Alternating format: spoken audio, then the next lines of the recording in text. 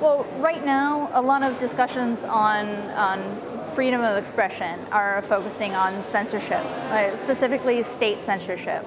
But a lot of people are silenced online because they fear harassment that can make the transition from online to physical. I mean, Gamergate, Comicsgate, a lot of hate mobs, they silence women, they silence trans people, they silence people of color specifically. So if you're afraid to speak out online, you are being censored, and that needs to be recognized as such. So platforms need to do a better job of moderating.